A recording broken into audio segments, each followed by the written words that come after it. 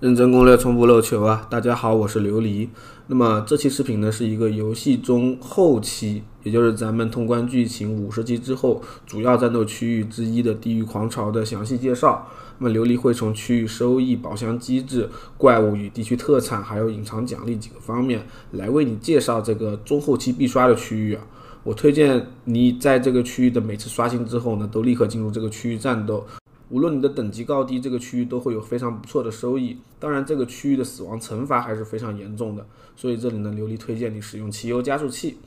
它加速暗黑4的时候全程稳定，超低延迟，还有一个专门用来跨服联机的黑科技，让你无论和哪个服务器的玩家组队都不会有卡顿。目前很多朋友呢还遇到了即使配置够还会掉帧卡顿的问题，那么只需要点击汽油推出的一键修复工具就可以解决了。而在客户端卡包卡券兑换处输入汽油暗黑4呢，你除了能够获得暗黑4的7天专属时长外，还能获得一个肯德基活动的恐惧杀手奖励。那么心动不如行动，赶紧上手吧。下面开始介绍这个区域吧。这个区域的最主要收益就是遗忘之魂和地狱玫瑰两种啊，它们是用来洗词缀和升级装备的消耗品，尤其是遗忘之魂非常重要。我们前期用来过渡的很多装备都是词条凑合的过渡品，那么洗装备呢，就可以让我们把装备从1到2条的有用词缀变成2到3条的有用词缀了，收益是非常非常高的。地狱狂潮会在我们通关剧情完成对话，并且呢通关圣光大教堂之后才会出现在庇护之地。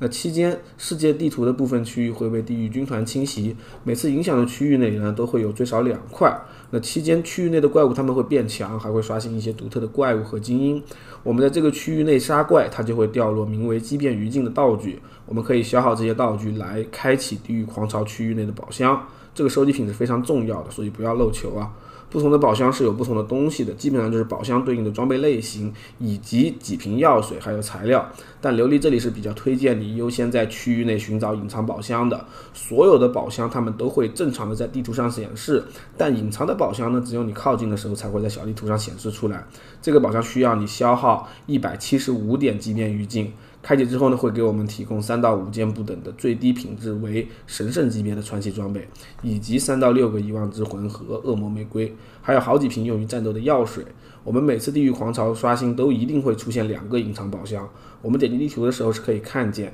地狱狂潮区域分2块的，这2块区域内啊，每一块区域都会藏一个宝箱。这个隐藏宝箱的位置目前是相对固定的，琉璃这里有一些相关的截图分享，大家如果有其他的位置的宝箱呢，也可以在评论区来分享一下。那最大的隐藏奖励聊完，下面让我们来说一说这个区域内其他可以为我们提供遗忘之魂、恶魔玫瑰和药水的机制啊。那首先就是区域内随机刷新的精英了，它们是分为地狱狂潮先驱小精英和地狱狂潮刺客区域 BOSS 2种的。那前者呢，在地图上会以很小的骷髅头显示，击杀之后就会随机掉落2到3个恶魔玫瑰或者遗忘之魂。后者在小地图上呢，会以大骷髅头显示，而且战斗的难度极高，击杀之后会提供10到15个恶魔玫瑰或者遗忘之魂。除了这些需要战斗的 BOSS 之外呢，这个区域内还有收集奖励，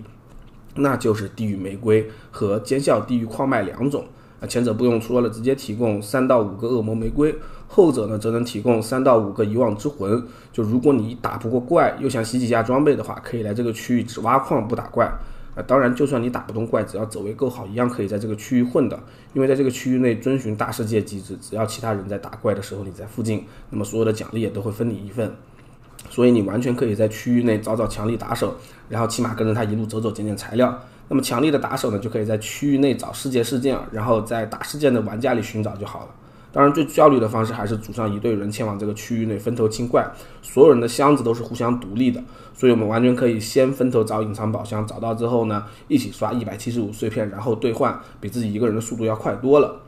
那么以上就是目前地狱狂潮的机制解析了，我是阳康之后嗓子很难受的琉璃啊，让我们下期视频再见吧。